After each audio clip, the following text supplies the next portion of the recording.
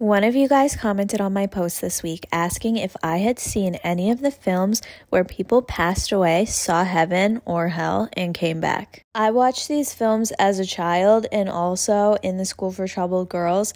Usually they would show the one where the man went to hell. And being exposed to these films filled me with so much existential dread that I just wanted to pass away right then and just get it over with. Something I was always told from childhood is that if you die in your sins, you'll go straight downstairs to burn for eternity. And oh my God, did I worry about this. As a kid, I got saved every night before bed.